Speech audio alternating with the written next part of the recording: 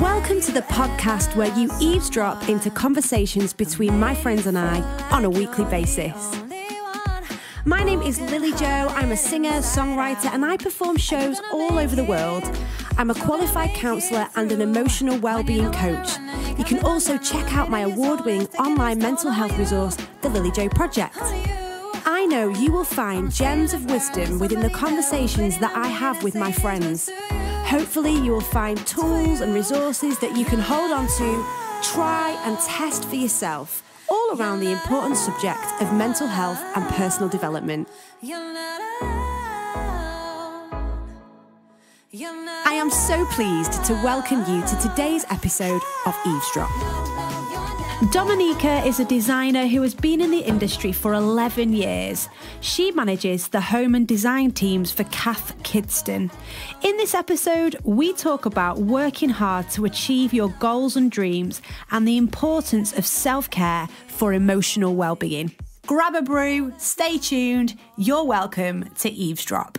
So I'm here in London with Dominika Dudziuk. Yes, that's correct. I've said your name right. It's a beautiful name. Oh, gosh. And Dominika and we met a couple of weeks ago, actually. Yeah, that's right. At the Fagan Foundation launch. We were both speaking on a panel about the power of creativity, and I absolutely loved what Dominika had to say. So I thought I had to get her on the podcast for you guys, so you guys can learn from this amazingly talented, beautiful woman inside and out. So tell the listeners who you are and what you do. Okay, so my name's Dominika and I am a designer. I've been kind of in the industry for 11 years now, since graduating from Brighton University, and I'm currently at a company called Cath Kidston, and I manage the home and the kids print design teams. So yeah, it's a very creative role. We had a fun moment, didn't we, when we first met? Yes, we did.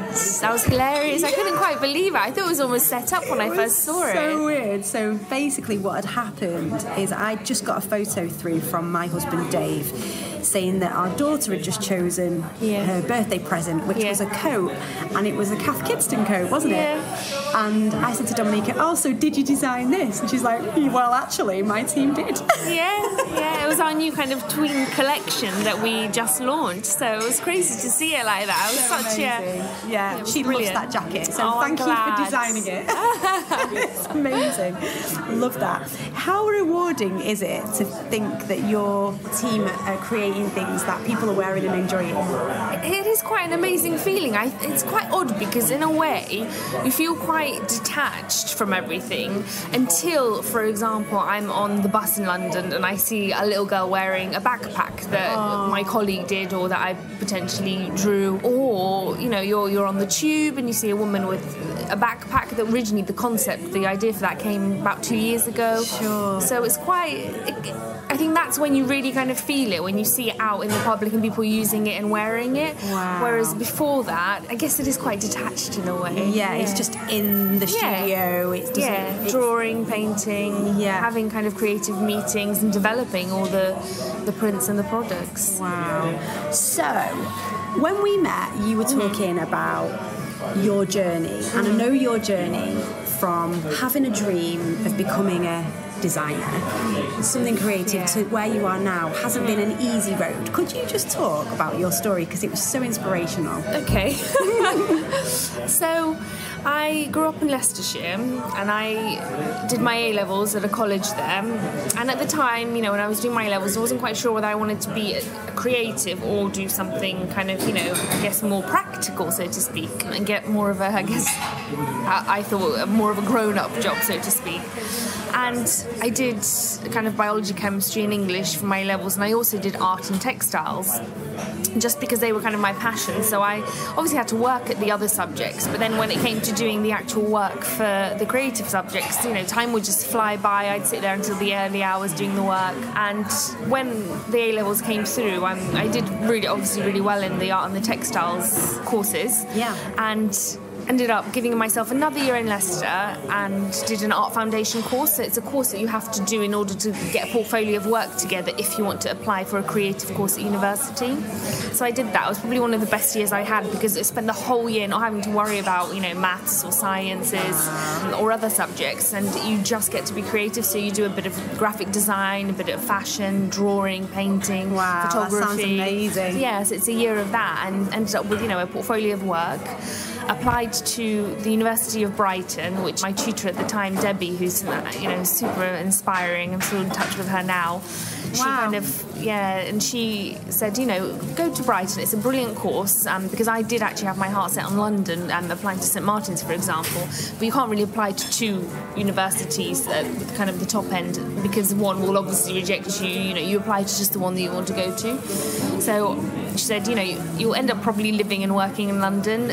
Go to Brighton, you'll have a student life, it'll be great. And I did 4 years at Brighton, did a placement year there as well. It was part of the course. So the third year we worked in the industry. I did 6 months at Marks and Spencer's head office here in London, then 6 months in New York. Came back, finished my degree and started working, moved to London pretty much straight away, about a month later. And I didn't have a job, that was the only thing. At the time, lived in a room in a house in Peckham, and I think I was paying £350 a month, which was super cheap. It wasn't the best place to be living. My mum was quite afraid for me, but luckily we were right behind the police station. Okay. It was quite dodgy back then. This was about 11 years ago. And I was on a 3-month work placement at a company called Temperley. So there's Alice Temperley, who's the designer. I was working within the buying team and the fabrics team, and obviously really enjoyed that, but I always kind of had my heart set on design. That placement finished. They offered me to stay, but obviously it'd be kind of in buying, and it wasn't what I was quite wanted to do. So the contact there, Roberta, she ended up giving me details to do a placement at a company called Liberty. So, world famous kind of Liberty art fabrics, and I started interning there and I think it was about 3-4 months down the line after being an intern, and you're getting paid I think it was £8 or £9 a day to cover your transport and your lunch. And so it was tough, it was really hard. But after about 4 months, they offered me kind of a full-time position as a junior designer there. That is so amazing. Yeah, and I stayed there for just under 3 years, and then I think it was 2010, I got a phone call from a recruitment agency, and they said, we've got this company that's looking for a designer. They're called Cath Kidston. Do you want to go for the interview? So were you headhunted then? Yeah, I was. Yeah. So cool. I was offered an interview essentially. I wouldn't say headhunted and given the job straight away. I obviously interviewed, but I thought at the time I was really happy at Liberty. I didn't want to leave, but I hadn't worked on my portfolio for about 3 years since I got that job at Liberty. So I thought, if anything, it would just spec up my interview skills and have a portfolio to actually show. Yeah. So I ended up going and ended up getting the job, and then that was just over 8 years ago now, and have kind of worked my way up within the company. So now I manage the home and the kids design teams. So cool. I love it. That is such an inspirational story of how actually, if you do want something bad enough, it's really important that you work really hard for it. And it might be that you get paid peanuts, but actually in the long run you've got to look at the bigger picture, haven't you? And I really love that about your story, that you pushed through. It was tough. It was tough at times. When I was at university for the 4 years, I worked a lot as a waitress. So I ended up being able to save up my student loan, and that is the only way that I was able to kind of support myself. But the money was running out until I got a full-time job, so it was tough. So I spent probably about 6 months in London, and all that kind of my student loan essentially I was using to pay for my rent and just kind of basics. But but look how wise you were. I love that you were thinking ahead. Gosh, I don't know. And you knew that actually big dreams take planning and strategy, and that's what your strategy was. It was to work really hard, build up the funds that you needed, to then be able to leverage for the life that you now have. I love that. I've just been talking to somebody before you arrived. I love the idea that every action has a consequence. Definitely, absolutely. It's either a positive consequence or a negative consequence. But I love your story and how it's had this, every small step, every time you worked for free, every time you waited on tables, there was the end goal in mind. I didn't know that at the time. I mean, when I was a waitress at university, the reason I was doing that is because I just quite liked to kind of keep active, keep doing stuff, and because I was working, I wasn't necessarily spending money. So and it meant that I could, go on holidays and things when I was a student. So that was actually more why I did that. I wasn't necessarily thinking about what was going to happen when I graduated. Strategically planning. No, I wasn't. But I think what we can learn from it though is that that was a really good way of starting small and growing into the person that you are now today, successful, living in London, working for a great company. It's just so inspiring, and I hope that people listening can be inspired by that. Okay, so when I met you last time, we got on really well, and we were talking about self-care and looking after ourselves and how important that is for our mental health. You had some amazing book recommendations, you had some really great top tips. So could you just talk us through maybe even a day in the life of you? Depends. The Monday to Friday are very different to weekends. I want to know how you manage your demanding career, busy lifestyle, but how you manage to stay mentally okay. What are the principles, what are the things, what are the small steps you take each day in order to be in control? So this isn't something that's kind of come easily to me. It's actually, I just turned 35 actually, so it's only really since I turned 30, probably in the last 5 years, that this is something I've been more focused on, because for the first 5-6 years I lived in London, I was still kind of going out a lot, living that kind of London lifestyle, whereas now getting a good night's sleep is pretty high on my agenda, just because I can't function at work the next day if I don't. So, kind of simple things like that. But I guess over the years, and I didn't really think about it much until I met you a few weeks ago, and you were talking about kind of self-care and what that means for everybody, and how, tips and things that you can do to help. So kind of got me thinking that I actually probably do have quite a few things in place in my current lifestyle to help me along on a day-to-day basis. And I mean, one of the main things is I'm quite an active person, so I cycle to work most days. Do you? Yeah. That's amazing. I'd be terrified in London. The thing is though, you see, what happened was that when I first moved to London, I was always very active. I used to walk everywhere, whereas you move to London, you can't walk to work. It's it's an hour on the train, it's a bit of a commute. So I got myself a bike from Gumtree at the time and decided that I was going to do London to Brighton in the summer, when the summer finally came. So I moved out of Peckham and then moved to Greenwich, and I would then cycle kind of around the park, and didn't realise at the time that the bike was so old and so rubbish that the gear pads were actually rubbing on the wheels. So I was having to work extra hard, but that meant that my fitness was actually probably alright by the time I did the London to Brighton. I started cycling very kind of, this was over 10 years ago, very gradually, and so now I'm kind of, I'd like to think I know what I'm doing, but I have had a few near misses, so as any London cyclist can probably tell you. But anyway, apart from that, I think one of the main things that I've really started doing is mindfulness. And using the Headspace app. So that is a big one. That especially last 4 years. Wow. That's made a big difference. Talk to the listeners about what mindfulness is in your experience and how it helps you. So I've always been, and I still am in many ways, someone that's thinking about the next thing, and I always find it very futuristic, and find it very difficult to calm my mind down and appreciate the given moment. I've always found that incredibly difficult. And my sister, on the other hand, is absolutely brilliant at it, and my family have always told me to kind of slow down. And I'm the kind of person, we sit down, we have coffee, order a piece of cake, and I'll finish mine, and then I'll be like, right, let's go, and they'll be like, no, we just want to sit here. So it's what mindfulness is. It's an app that I use. It's called Headspace, and I tend to do it in the mornings or the evening. So it's just after waking up or just before bed. I'll only do it for, if I'm very busy, 5 minutes a day, or 15 minutes, 20 minutes if I can, if I have more time.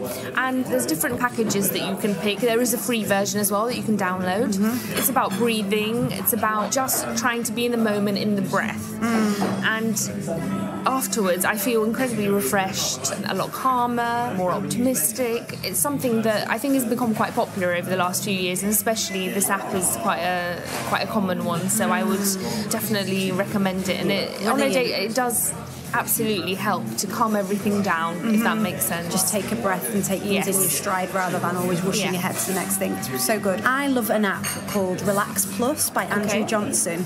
That's a free app as well. I really enjoyed it. Check it out. Yeah, I usually do it before bed actually, most days, especially if I've got a lot on. It's quite calming, isn't it? It relaxes your mind. I always fall asleep to it, which, you know, I just think it's really good at the end of a day to really stop, take a moment and breathe before heading into dream world.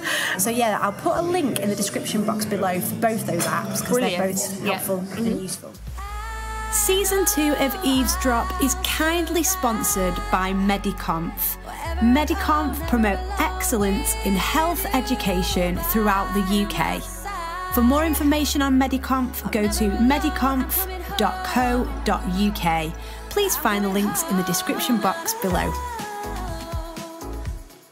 Anything else that you do? Tell us. What else? One of the things I've started doing actually in the past maybe year and a half, 2 years is I live in East London in a place called Dalston, and there's a Lido near me.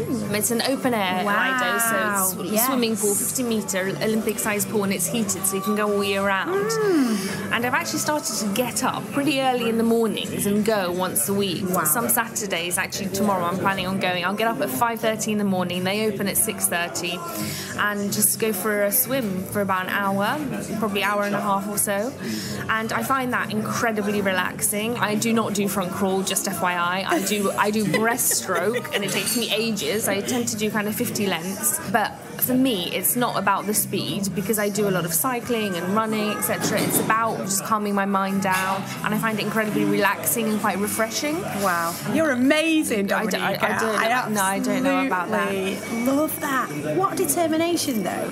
Like, you know, so many people have the excuse of, you know, there's no time in the day and I can't do it, I can't get there. And what you're saying is, well, it's 5:30 in the morning, it's Saturday, I don't have to go to work, so I'm going to choose to focus my attention on this instead. But bearing in mind, I do, if I'm obviously out until quite late on the Friday, I probably won't do that, or I'll have like a power nap on the Saturday in the afternoon. So I tried to plan it like that. The other thing that I was actually going to mention is the getting up in the morning, that early, but obviously I try and get 8 hours sleep. That's what my body needs, probably about 7.5. But that's another thing that I've kind of looked into and read a little bit about. There's actually a book called Morning, How to Make Time by Alan Jenkins. Oh, and he's a writer for The Observer, a food writer, but then this book is something slightly different.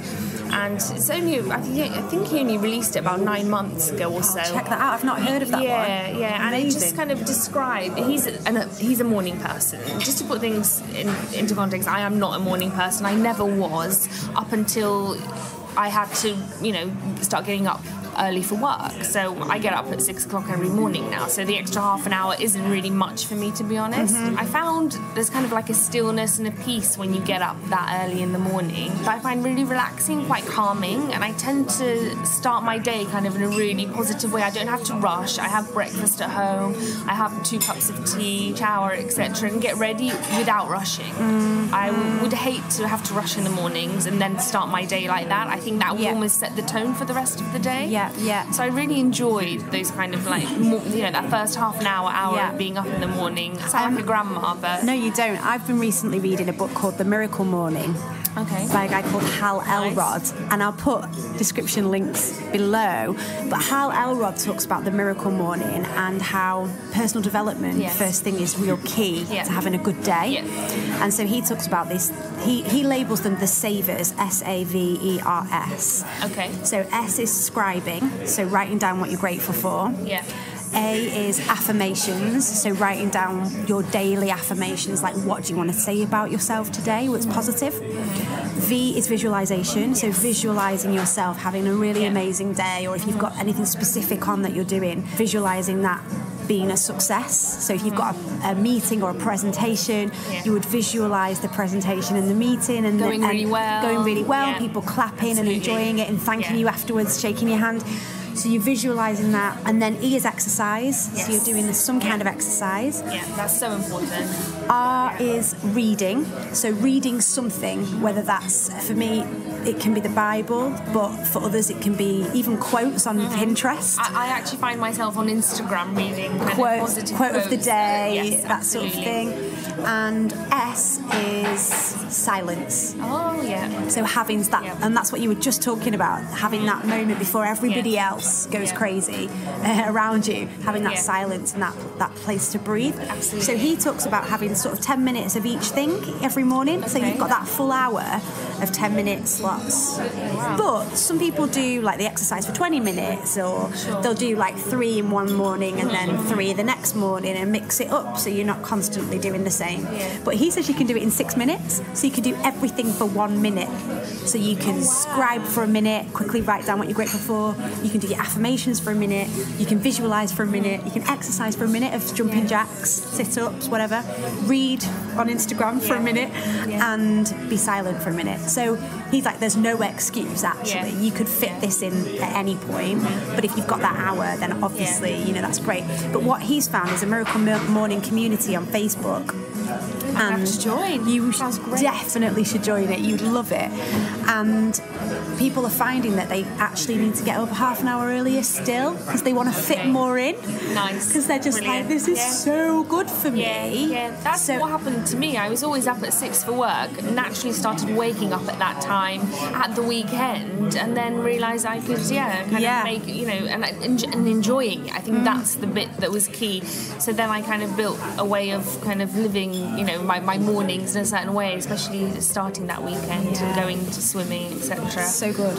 And as well, I think we can label ourselves and be like, I'm not a morning person. There'll be people out there listening to this conversation and be like, well, I'm not a morning person, it doesn't apply to me. And I do think there are night owls and larks. There's people that want to be up all night, there's people that want to be up with the lark. But actually, I think you can train yourself either way. It's just a decision that you have to make. I absolutely agree.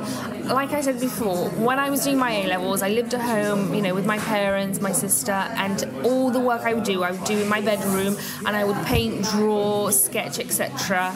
up until the early hours. And I'm talking 4 o'clock in the morning. Wow. I was a nighttime person, evening person, and I would not, at weekends, I would sleep in as a teenager, as a, you know, and a young adult, still just before I was going off to university, I would sleep in till 1, 2 p.m. in the afternoon. That was what my life was like up until I went to uni. Yeah. And now I get up at 5:30 in the morning on a Saturday morning. Go for a swim. So believe me, when people say that, I think some people just, I don't know if it's an excuse sometimes or if it's just a label that they've kind of kept just telling themselves. Like that. It's quite comforting, isn't it? Well, I'm just a night owl, or I'm just a lark, or whatever. Exactly. So I think, anyone who's listening who is questioning this conversation, I guess it's worth giving it a try and experimenting for yourself and just seeing. I think there are definitely lifestyles like shift workers who would struggle. Absolutely. I think you're in a really good position because you're in a full-time sort of role that's very routine. Yes, it is. Whereas, you know, musicians are, you know, people who are out late, or doctors, nurses, it is a little bit tricky. But what Hal Elrod says is, as long as whatever time you're waking up, you just wake up an hour earlier of that time. So if it is that you're a 2 p.m. waker-upper, why not try waking up at 1 and fitting all those things in? I think also what might be this is again purely accidental. The way that I think I got into this was because for my job I have to travel to China and to India quite a bit for work. So actually coming back, because of the time zones, you end up with quite bad jet lag where you're tired very early, so you come back to London and, you know, you want to go to bed early, but then you end up waking up at 3, 4 o'clock in the morning. So I've been kind of travelling for work for about 7 years now like this, and the jet lag was probably one of the first things that made me wake up that early in the morning. Yeah. So I'd come back on a Friday, I'd have to go to bed at 8 o'clock, and then I'd be up from 4 in the morning. I was like, what is going on? And I'd have to find stuff to do. Sure. Because I literally could not sleep. And that's, I think, how, just over the years, into the routine of it. That's how it's kind of happened as well. Yeah, it's really good. I have done that as well off the back of travelling. I've been like, I know that tomorrow I'm going to be up. That's a good opportunity to try something like this if you are jet lagged. For sure. Really good. Any other things that you do? I'm so interested in finding out. Gosh, any things I do in terms of kind of self-care. Yeah. So, yeah, well, after my swim tomorrow morning, I'll be going off to the local farmers market. That's kind of another big thing. I think the older I get, the more I am against all that plastic and those supermarkets and just the quality of food and the prices people have paid for that food, you know, and all these perfect vegetables. Whereas I have a really good local farmers market near where I live, and I make sure every time I'm in London, I pretty much go every Saturday morning, get kind of my fruit, my veg, eggs, meat, bread from there. And you'd be surprised, it's not that much more expensive than the supermarket, and it's all organic, you know, kind of free range, really good quality stuff. So that's kind of another one. I feel like I'm supporting the community as well. So you're giving back, not just getting. I love that. Oh, absolutely. And you can volunteer at farmers markets. I have a few friends that do that, so that's, you know, another thing you could do, kind of, you know, just 2 hours out of your Saturday morning or afternoon. I haven't done it yet. It's on my list. So that's kind of another big thing. It's brilliant. But I think maybe the biggest thing that I have since living kind of this lifestyle in London, being here for 11 years now, the main thing is being outside for me. Trekking, hiking. About a month ago I got back from India. I was there in Ladakh in the north for 2 weeks, and for 9 days and 8 nights we were camping for 8 nights in tents, kind of in the middle of nowhere in the Himalayas. And kind of the main goal of this trip was to summit a mountain called Stock Kangaroo. So it's over 6,000 meters tall, whereas, you know, Everest is 8,848, I believe. So it's not too far off.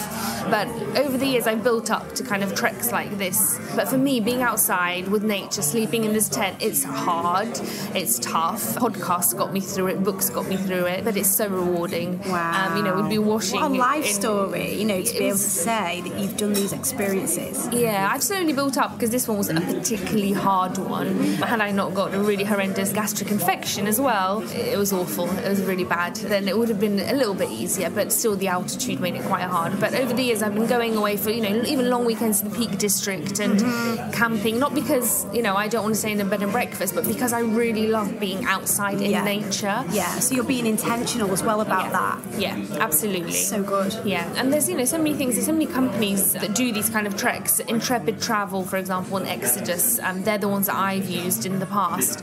And I've gone on my own as well on a lot of these trips. So I've met some amazing people that are friends now. You know. Yeah. And that's another way of self-caring, isn't it? Yeah. Get out of your circle of friends, meet some different people. That's been key. Outside of your comfort zone, rather than being safe all the time and sticking with. Yes, it's great to have people that you can be honest with, that you've journeyed life with, that you've known since you're a child. So important. But also to making new friendships, challenging yourself in that way. And like you say, stepping out of your comfort zone. I've got some wonderful friends from school and university, and, you know, I've known them for over 20 years now, and we've had a fantastic time, and I see them all the time, and a lot of them still live here in London, which is great, but not many of them want to go and hike up Ben Nevis in February with crampons and an ice axe. So and I've, through doing these trips and going off on my own, because, you know, there's a lot of singles out there doing this kind of stuff. You meet so many people with, you know, common shared interests, and then you end up going off on kind of more adventures. So I've absolutely, I've loved doing that. That's kind of a really, really big kind of passion that I've had, especially for the last 5-6 years. How do you find the confidence to do that? Like when you were doing that for the very first time? On a trip, I went to Nepal on my own for 2 weeks. So that was the first one. That was about 5 years ago. Did you find that hard or easy, or what tips could you maybe give to someone out there who's like, I wish I had the confidence to do that? I think don't necessarily just buy a plane ticket and not book any accommodation or anything when you get there. Look at a company like Exodus Travel, like Intrepid Travel, G Adventures, and book a trip with them, because pretty much as soon as you land at the airport, they'll pick you up and you do the trip. Yeah, absolutely. You know that you've got that boundary of safety. Absolutely, especially if you're female. I think maybe if you book with a company like that, an adventure company, that's a really, really good way to get you started and tried and tested. Absolutely. And don't worry about some of the best trips I've had have been the ones that I've gone on my own, and I've come back knowing some amazing people and keeping in touch with them and meeting You're up making again. me want to go and book something right now. It's brilliant, honestly. So cool. Yeah, it's great. Well done you. I love this. So we are kind of getting to the end of our time, but you've given us so many tips and tools and gems of wisdom that we can kind of hold on to. Is there anything else that you want to say? Maybe just going back to just a book recommendation, really. Oh, great, yeah. Because I think this book pretty much helped me get my first job here in London. No way, go on, what is it? Well, it's called Creative Visualization by Shakti Gawain. And I just moved to London. This is over 11 years ago. I was on the tube, was getting the Evening Standard and working for free. And in the back there was an interview with Natalie Massenet, who set up Net-a-Porter. Her book of choice was this. So I went straight to Waterstones and bought it and started reading it. And it's very much, this is the kind of book, I still have my first copy. It's quite dishevelled now, full of notes, etc. But it's about having a positive mindset and visualising things before you have them. There's lots of kind of steps and exercises that the author talks you through step by step in the book. Yeah. But I honestly feel as though I wouldn't have got my first job here in London if it were not for this book and doing the practices daily. Wow. I would thoroughly recommend it. Yeah, and I've love that. I've gone back to it, whenever I've needed to, year after year. So well, I will definitely be checking that out myself, and I'll put a link in the description box below for anyone else that wants to check it out. Thank you for sharing. Thank you so much. I'm sure that the listeners have found this so helpful. And is there a place that we can find you online if we want to connect further or follow you? Have you got an Instagram? Or? I do have an Instagram, yes. Instagram's probably the best one. Yeah? Yeah, absolutely. Instagram would be the best one. You can follow me on there. There's mainly pictures of not me at all, but pictures of my travels and things that I'm a creative, so it's all kind of things that I find beautiful. Yes, so, good. Well, I'll put a link to your Instagram below as well. Dominika, thank you so much for today. Thank you for meeting with me. Thank you for having me. And I look forward to hanging out again soon. Yeah, thank you, Lily Jo. On the podcast, we cover a range of sensitive topics and perspectives. Some of the points raised in this episode you may strongly agree with or strongly disagree with. I want to know who you are and what you think. Last season we had so many downloads, but we don't know who you are. I want to get to know you. I really want to hear your thoughts and continue the conversation, and that's why I've created a brand new Facebook group. You can find the link to the group in the podcast description, or you can search for Lily Jo Presents Eavesdrop on Facebook. On joining the group, we would like you to fill out a very short questionnaire, and in return, you will be entered into our competition for a chance to win some Lily Jo merchandise, plus a day in the studio with us as we record season 3 of Eavesdrop. The winner will be announced on Friday the 22nd of March, so don't miss out on this opportunity to connect in this way. I am so excited to get to know you. I will see you in the group. Thanks for listening. I hope you enjoyed today's episode. If you did, please be sure to subscribe, and if you're feeling generous, why not share with your friends? Please check the description box below for extra links and further information to some of the topics discussed in today's episode. Also, you'll find information about what's coming next. For further information, top tips and advice on all kinds of mental health issues, including low mood, anxiety, self-harm, eating disorders and more, please do check out www.thelilyjoproject.com. You can find my music across all digital platforms, including Spotify and iTunes. See you next time.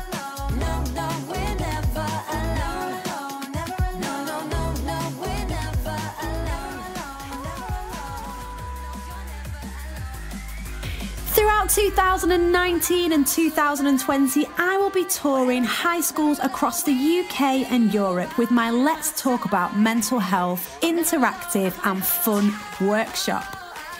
75% of those with a mental health condition start developing it before the age of 18. That's why I believe it's so important to let young people know what to do if they are struggling with a mental health condition and how to maintain good mental health. If you would like me to lead this workshop at your school, please do get in touch. Email us, admin@thelilyjoeproject.com, or why not check out our schools pack, which is www.thelilyjoeproject.com/schools. We can't wait to meet you. Are you feeling stuck? Do you need a little help to get your life back on track? Do you have big dreams but don't know where to start? Why not book a session with me where we can explore together your dreams and turn them into a reality? I offer life coaching to individuals through my unstoppable life coaching business. Why not find a link in the description box below and book today? And don't forget to use the unique discount code EAVESDROP for an extra 10% off.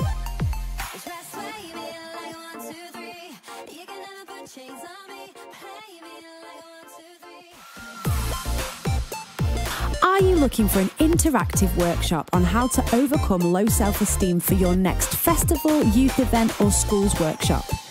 Why not book me, Lily Joe, to lead my brand new I Am Worthy workshop where I teach best practices on how to overcome low self-esteem.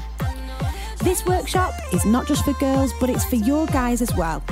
Find a link in the description box below to book today, and don't forget to use the unique discount code EAVESDROP for 10% off. You can never put chains on me. Play me like 1, 2, 3.